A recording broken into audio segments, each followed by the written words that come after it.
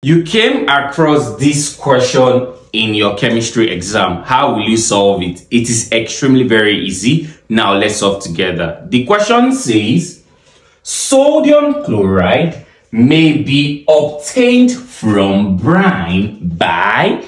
Now, you can see different options here in this question. And these options are separation techniques, with the exception of option A, which is titration. Now, for we to answer this question correctly, we have to understand what each of these separation techniques, with the exception of titration, which is option A, are talking about, so we can actually put the knowledge together to answer this question. Now, before we do that, we have to read the question again, because the question says, sodium chloride may be obtained from brine.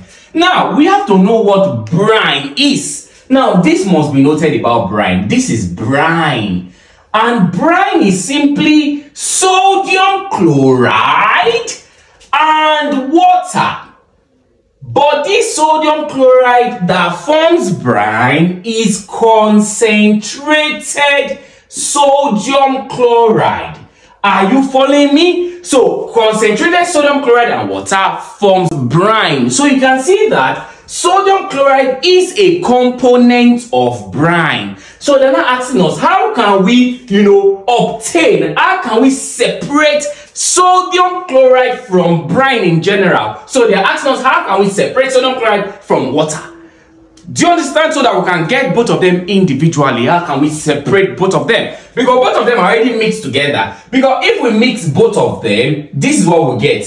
We simply get, sodium chloride aqueous. You see the right AQ at the end, meaning that it is, whenever you see a particular compound and they wrote AQ, beside it, that compound is dissolved already in water. Aqueous. Do you understand? So then asking, how do we separate sodium chloride from brine? Very easy. Now you can see option A is titration. Do you think the answer is titration? No, it is not, because titration is a chemical or a quantitative, chemical technique.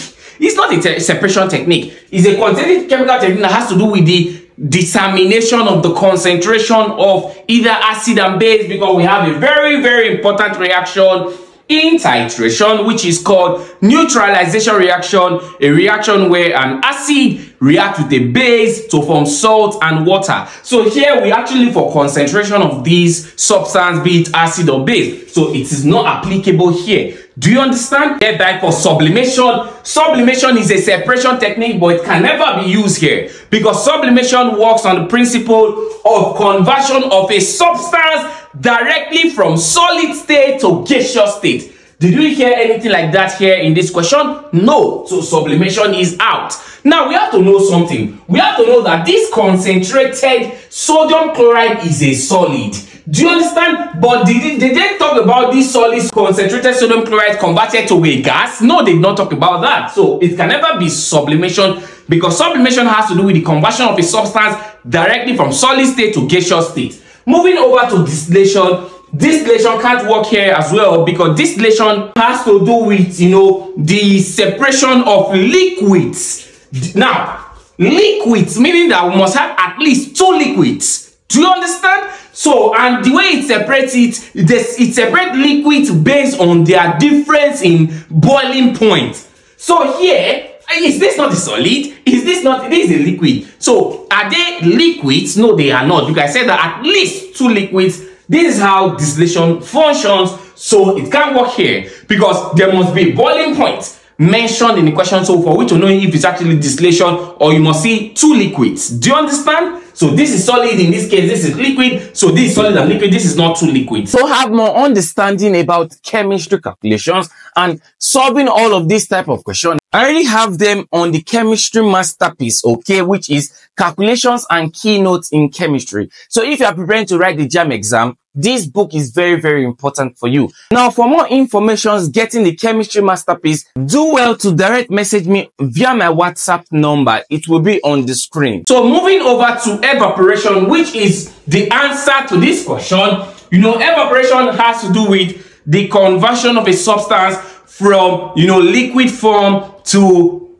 gaseous form. Listen, let me explain something for you. It's actually very easy. Separation of a substance from what? Conversion of a substance from what? Liquid form to what? Gaseous form. This one is what? Solid to gaseous. It can never be the answer. To gas. You get?